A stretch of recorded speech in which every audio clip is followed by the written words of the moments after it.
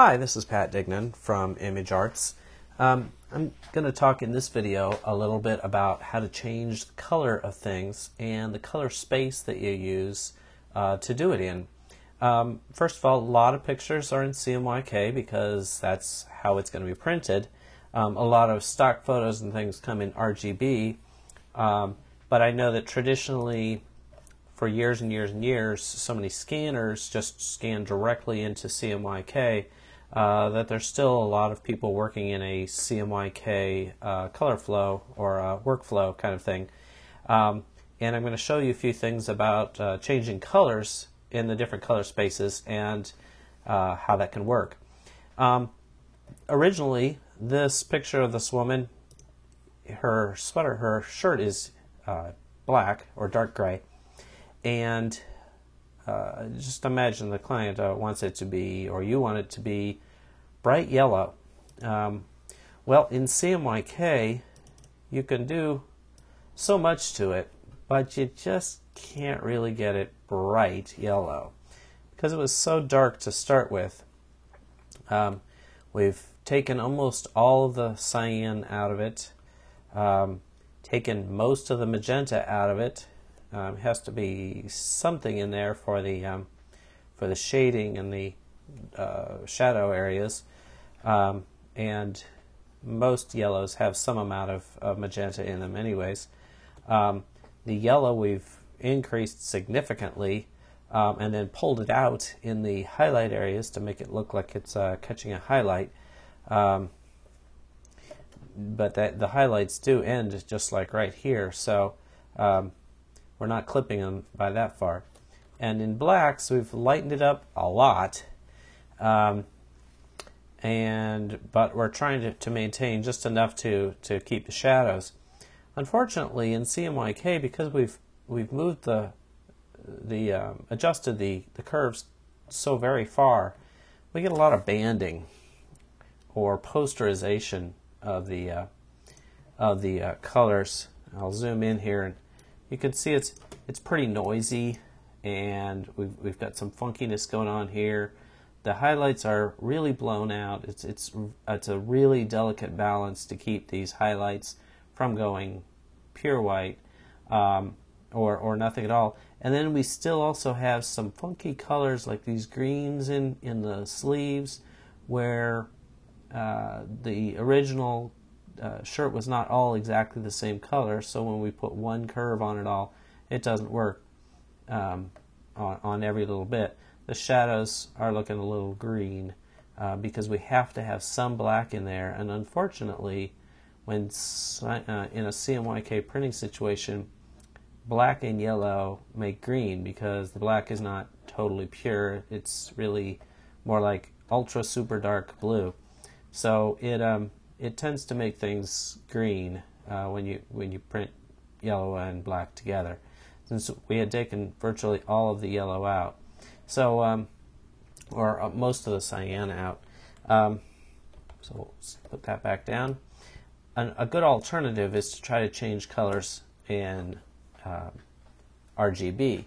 Now here we've been more successful in getting a bright yellow than over here. But we still have problems with some of the light areas getting blown out. Here, if we look at the curves, you see that even though in the blue curve, even if we take this down, we still have well, that does help a little bit, but we're still getting big contrast between light areas and mid-tone yellow areas, and the ability to adjust those is somewhat difficult. The good thing is we're not getting the funkiness in the shadows. It does go down to a believable yellow shadow instead of turning green in the shadow areas. And that's a good thing. So this version is in many ways much better than the CMYK version in that we're able to get to the bright yellow that we're looking for and have pretty believable highlights and shadows. Let's close or make that smaller. And then look at a third alternative.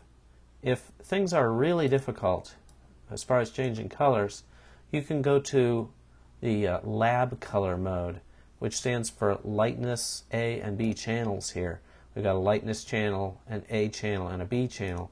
The A and B channels look really strange, and they the way that they work together is something that no one really quite understands except for the people that make Photoshop. So I just know how to mess with them. Don't quite understand exactly how they're working together there. But here, let's look at what happens here with this layer.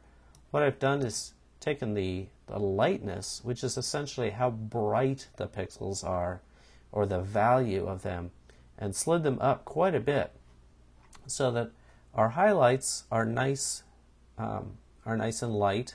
95. If you're looking up here at the L, that's 95, or like a 5% dot. And down here they're in the mid 60s, 70%, so they're getting darker in the shadow areas. The nice thing is, let's blow that up. The nice thing is the lightness does not affect color at all. So when we adjust this, we're maintaining the color value whether it's in a highlight or a shadow. So then all we do is change the location, the lightness or darkness of the A and B channels like this to change the color to yellow. And in the end, we're able to produce a color change that looks much more realistic than either one of the CMYK or RGB changes. And if we did want to have those blown out highlights like in the RGB version, we can still do that in lab color. We're still well within the range of its adjustability, where the color we're looking for is completely out of the range of adjustability for CMYK, because the color we're looking for is outside the CMYK gamut.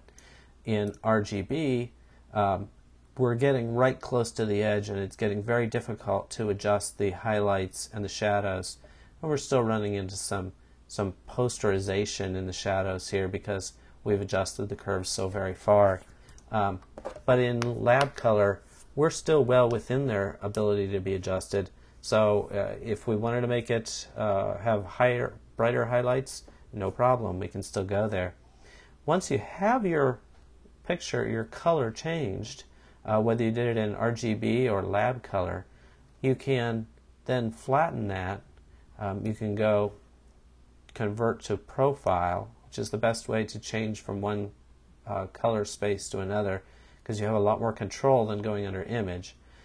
Say we want to change this to RGB, we would change it to RGB in here, or we can just go straight to CMYK like that. Boom, just like that. Now we have a CMYK version of this picture, and it has colors in it that we weren't able to get to by doing the adjustment right in CMYK. Well, I hope this little tutorial helps you out with changing colors and understanding what color space to be in when doing it. Feel free to shoot me an email if you have any questions.